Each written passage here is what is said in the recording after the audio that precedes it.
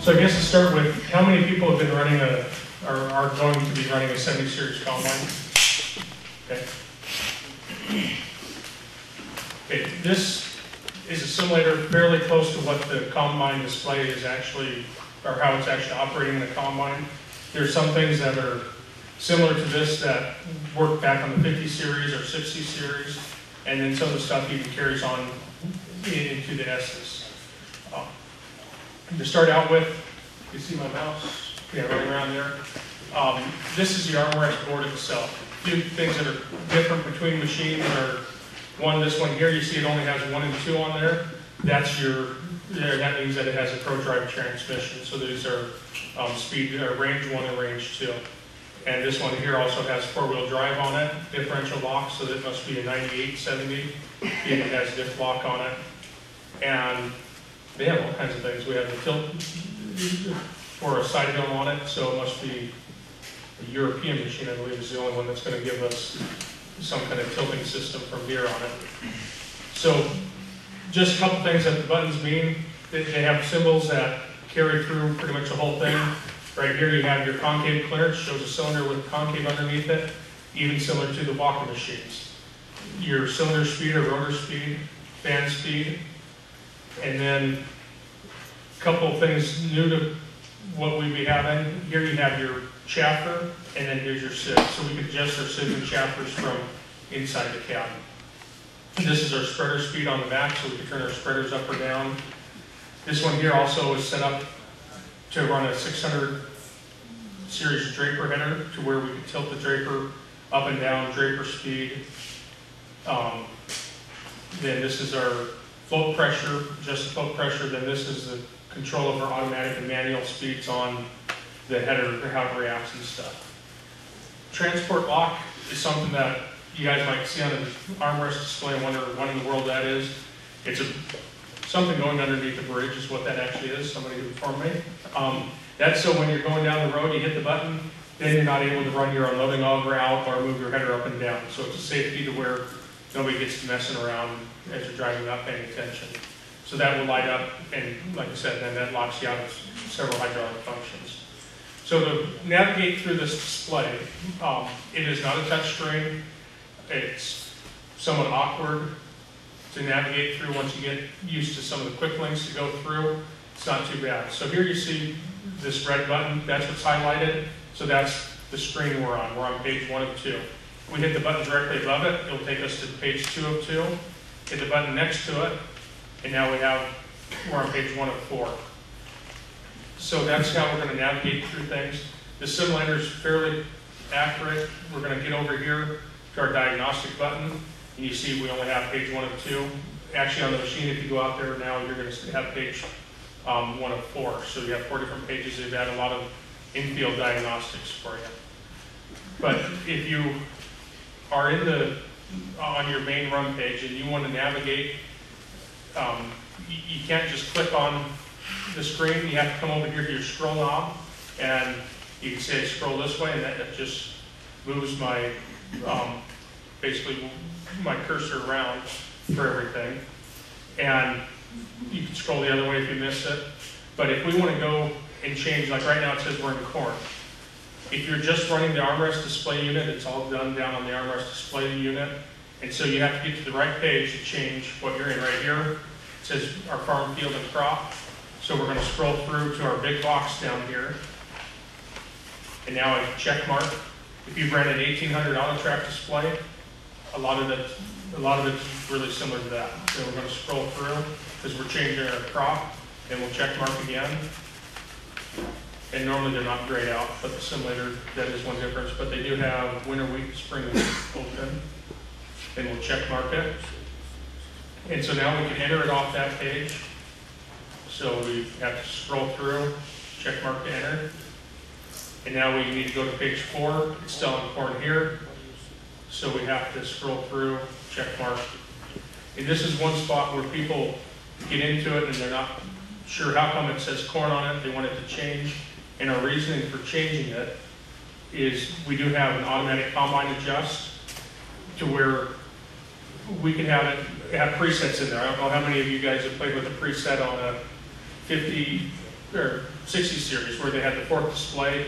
On there you could program in what your crop was doing and how you had all your adjustments. And then when you want to have it go through and automatically change the adjust because you knew 3 days ago you were in the spring week and these were your settings, you could have it automatically go back to that.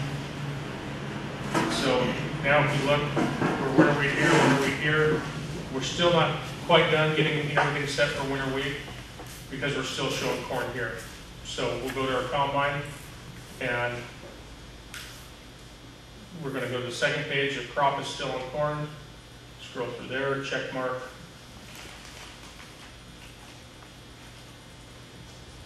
Now all of this will be different if you have a 2600 display set up with it. It's going to automatically move some of this information up to the 2600 display. And so now we have our winter wheat as our crop that we're having. And this is the page where you can go in and you can set your presets. So the default for dry winter wheat is 800 on the cylinder speed, 15 concave clearance, cleaning fan 850, chapter 16, civet 6. Well, if we don't like that, we can go and we can change it. And then once we get them changed, we could save that. We come up here. There we go. Want to click on the thing. Go to new. And it's not going to let me go to it. Okay, we won't do that then. We'd be able to go in and pick a new one and then put our information in and then save it. And then you could go back to it, and when you go back, it would have that new information, custom 1, 2, or 3 labeled there, and you'd be able to pick on custom 2, let's say, or click on custom 2, and then it will show you what you have for your set points. Engage your separator, engage your feeder house, go to full throttle, and then go to auto down here, and it will automatically go to those set points for that, for custom 1 or 2, whatever you pick. So that enables you to keep the information intact. A lot of times people would keep a notebook of when we're in club week, this is what we had to set it for, but then we went to soft white and we had to change it. Now instead of keeping the notebook, you could keep it on here for winter wheat or wheat difficult or spring wheat or whichever ones, and then customs underneath every one of those. Jim, have they ever come up with an idea, like if I own a machine and I'm switching machines, where I can take that information over to the new machine? Not that I know of. Why not? They probably didn't think about it. I'm not sure. Well, you can do it with the 2600 and the 2630. Why don't they make a thumb drive for these things to transfer your information? Yeah, my guess is if you look at this 50 or the S series out here, you are able to save all that now. I'd have to check that. Don, you don't? Double check. Okay, because I know now where we have that display as our primary display, it's going to be keeping some of that information there, but I don't know, it may be keeping some in another controller on the computer. Well, I'm just curious, because if the computer ever goes out, your memory is very short term nowadays. You're going to call up here. Electronic. We'll get a start point. Yeah, I see what you're saying. We'll do some more thing and play with that. Let me write it down. Good. Okay. So the other thing that you're going to need to know, that makes it easy to adjust that. But if you just want to change your cylinder speed a little bit, if you click on a button over here, there it shows where your cylinder speed is, and you can turn it up, or you can turn it down and set it wherever you want, and it's going to adjust that. It's going to stay there. Here on the combine, if it doesn't reach that 470, before long it will click up and say, set point not reached, and throw a yellow caution at you. I don't know what it will do on the simulator here. If you wanted to. But after a few minutes, it will clear off of there, or after it reached it, and then you will go back to your regular display. And then if you, let's say you want to adjust your chapter or sieve, that will pull it up, and then you can open or close it from there. One thing about that, when you're making these adjustments on the go, it will open it, and if it misses 17 when it's going to 17, it will go back down and close it, then it'll go back up, and so it will fluctuate back and forth. So just be aware of that whenever you're making these adjustments, it may not be doing things out the back end that you would like to see. If you have to go hit auto as you're running through the field adjusting, what it does is it opens everything up all the way, speeds everything up, and then it slows it back down. It's doing that to keep things cleaned up, especially in the shoe and chaffer. If things start to plug up, we need to get that cleaned out of there. And so you just need to be aware that if you're cutting weight, you're going to get a really dirty sample for a while in your bolt tank. And when we get back outside, we'll talk about how to go through some adjustments and stuff on that.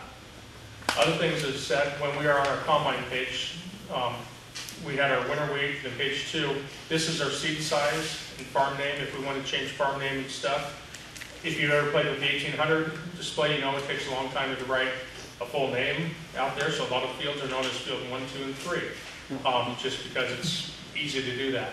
So you can change all that. It will keep track of that information, keep track of the yield for that field, but not location, because at this point we don't have a receiver running on it. So we're just doing field documentation. If you had the old yield monitoring system, it had a data store part that you could get to where you could download the information for those fields. We could do something similar with this. Go to page 3. This is where it's telling us what header we have hooked up to these newer combines. When we hook up the wiring harness, how the wiring harnesses are made on the combine, it knows what header it is. This thinks it has a Draper header on it, and it's had a Draper header on it for 4 hours. It doesn't mean, well, let's say it had 50 hours on it. It doesn't mean it only had one Draper header for 50 hours. It might have had 3 Draper headers for 50 hours. But altogether in its life, that's how much time has been on a Draper header. Minimum reel speed is something that people run into. When you're running your automatic reel speed, you commonly go over and you adjust your automatic reel speed, 9600s. And early 50 series, it had a check spot on it where you set it on check, set your minimum reel speed. That way, when you're going along, came to down, we can only slow down so much. Well, on these, we put our minimum reel speed in on page 3 or 5 for our combine, and so you can change it to where maybe when you come to down weed, you want to keep that reel really going, or you never want it to slow down beyond a certain point. So that's where you change it. At the same time, somebody may have turned it up on you, and now you're in there trying to make it slow down, and it won't. So here's a spot to go in and check it. Width and feet, if you're running auto track, here they put a 29.5 foot header in there, or spacing is what they're figuring our width. They're giving us some extra spacing. Change width and feet to where you could adjust it down to where you're not cutting a full section or full header. It will automatically adjust it down in 5 feet increments if you go to the display and have it shift or drop it down. One thing, if you're running a 2600 or 2630 display, it will do that all automatically. It has overlap control on it, so it knows where you've been in the field because you have your receiver on there, so it'll start cutting that header down, and I think we do it in 3.3 foot section or widths on that. Jim, where do they take the measurement? Do they take it from the outer shields, or should you do it from the outer shields, or should you do it from the cutting section? Depending what header you have. If you have a 600 series header, if it says it's a 30-foot header, it's a 30-foot cut. So you could go ahead and go 30 foot on that. But if you have your auto track set for 29.5 feet, you might kick it down a little bit here just to make things a little more accurate. But now if you have a 900 series rigid, if it's a 930, that means it's a 30-foot width, so it's actually only about a 29-foot cut. So you actually have to measure your header if you want to know truly what it is. Next thing on this page is record height, and that's what's going to turn your recording on and off for you. So when you bring your header up, it will turn off the header, or turn off the recording. And then when you drop it down below that height, it will turn it back on for you so you don't have to worry about manually changing it. Moisture sensing, that's the other thing they have on them. This one here, currently the moisture alarm is turned off, so we're going to, that doesn't want to work for me right now. Normally we scroll through and turn the moisture alarm back on. Minimum moisture alarm, commonly we do see it down at 5%, just because we may be cutting it maybe 8%. And for the week, we normally don't care if it gets too dry. If you're out doing high moisture corn, then yeah, you're going to change and adjust that. Maximum, normally we're going to set that somewhere around 15 to 18, depending on what you're doing. Most of the guys here, 12% is all the elevator is going to take, and so they want to know if they get into a patch that's going to be running 14% moisture, so that way they know to avoid it, or if they are cutting out draws, go ahead and set that at 13. Because the other thing you have is sample rate, which is either on the next page or not on the simulator, because sample rate defaults to 4 times a minute, and if you know you're not in stuff that's really wet, change that to where you're only taking a sample every 1 or 2 times a minute. That way we're not running that plunger more than we have to. On some of those torpedo launcher sensors, they'd wear out and plug up easier, so that's why we just turn the sampling time down. Next page is if you're running Harvest Smart. For those of you who don't know what Harvest Smart is it will run your speed up and down for you based on rotor pressure and losses out the back end of the machine. For the losses that I like to see out of the back end of these STS machines, we're not able to get it down as fine. If you're okay with half a bushel loss per acre, then it's going to be okay. I do intend to play with it more this year because they've made some changes on it with the S's to know really if to where we want it to be now. But you'd be able to set your target speed, your rotor pressure speed, your losses, and all that. That way it will speed it up and down for you. You don't have to run the hydro handle. But it's more of a reactive instead of a proactive system. It reacts after it sees the pressure in the rotor and the losses out the back end. Well, we might be through the draw already by then, so why slow down after we're through the draw? We need to slow down before the draw. So I don't have anybody out in this area using it. We do have quite a few combines with it because any combine with ProDrive has that option on it. Steve, you might have played with it a couple years ago. It's on the ProDrive combine. Yeah. Did you play with it much or? A little bit. You stay over it, compensate. Before you get to the coulee, override it, and then it'll take off when you get out of the coulee. Okay. That's so yeah, if you operate it that way. Yeah. Okay.